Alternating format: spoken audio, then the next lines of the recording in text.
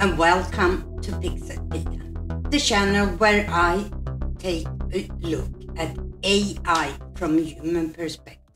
And for the last couple of weeks, we have talked about methods where AI can help us in our video production. And this week, we are talking titles and thumbnails.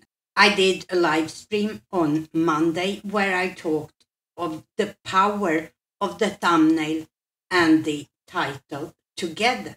But today we are focusing only on the thumbnail. And we are going to take a look at 5 or 6 different AI tools that we can use in Canva when it comes to creating great thumbnails.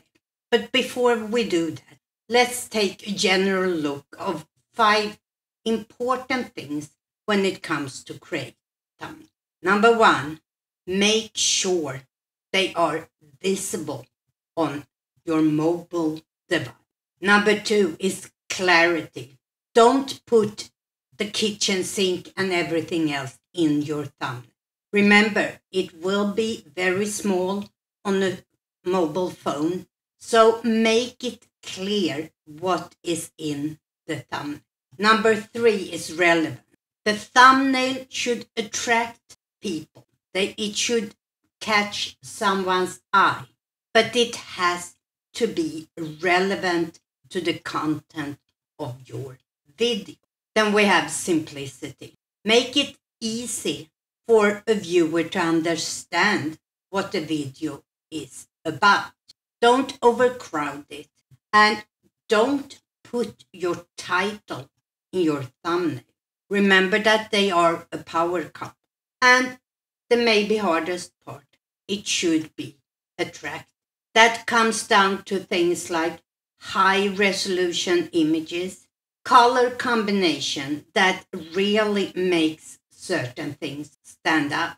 And with that said, I think it's time to move over to my computer. So here we are on my Canva. I have already opened an empty thumbnail for YouTube, which is 1280 by 720. And before we start to look at the AI tools themselves, let me just show you a couple of things that you might oversee when you're working in Canva. And here I am in design under template. We can always look at these to get inspiration. But what is maybe more important is to look at styles. Here we have what they call combinations. And if I click see all, you see it is color palettes combined with usable font sizes. So this is where you can get your inspiration for color and font use. But enough of that. Let's go down on the left-hand side to apps. Some of the apps and functions I'm going to show today are for pro users, and if they are, I will tell you so.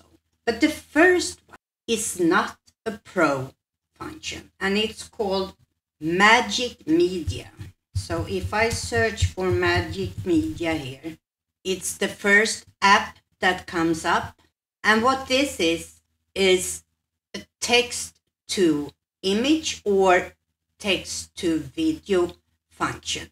What we are going to do here is create an image that we are going to use for our thumbnail. An AI robot sitting at his laptop working on editing videos. The room is a typical home office with light, bright furniture. And we can choose a style. In this case, I'm going to choose filmic, I think.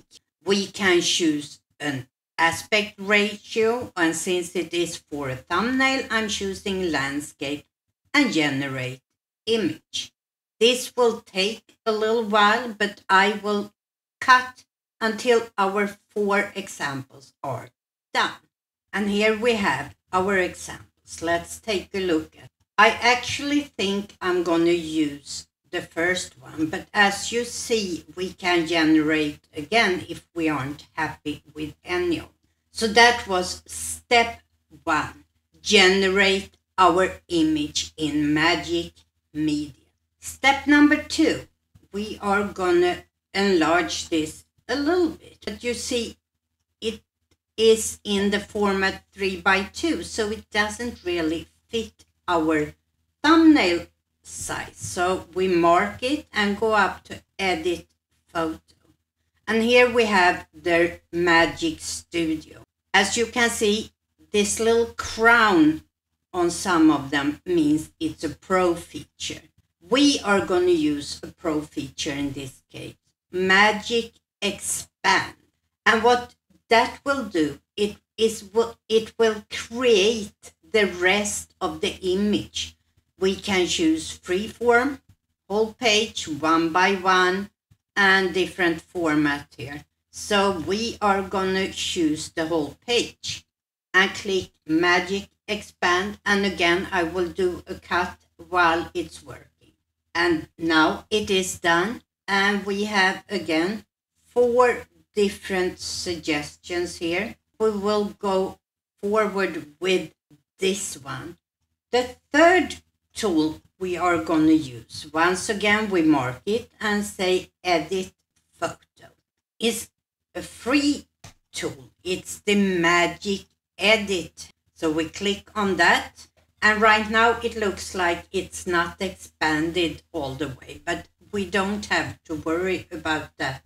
What I want to do, I am gonna mark this flower back, continue, and make this a vase of red roses. As you can see down at the bottom here, it says Magic Eraser may be a better option for this. That is a pro function. So let's see how it looked in any of these.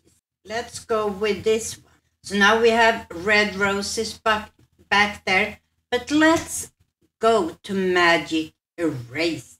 And as I said, this is a pro function. What we want to do here is just erase this rose. That is okay, I believe. The next tool we are going to talk about is another of their pro tools, and that is Magic Grab. And what it did, let me explain it like this. It divided the image in 2 images.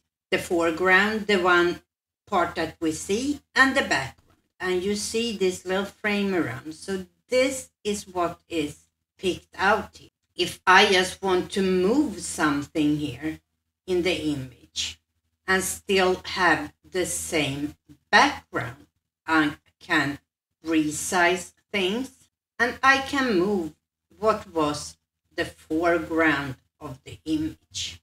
Now, along the lines of Magic Grab, we have another tool. And for this, I have dragged in a little image where we have the Filmora and the Filmora symbol. And that is Grab Text. So if you have an image with text and you want to grab that text, let me grab that now. Let me change the color. Can delete that. Now I have the word that I needed. So those are the AI tools in Canva that I believe can help you become more creative when it comes to create thumbnails. If you have any questions or if you have any suggestions about other AI tools that I can create tutorials about, please leave that in the comments down below. And as always, stay curious, stay informed, and be part of the change. Bye.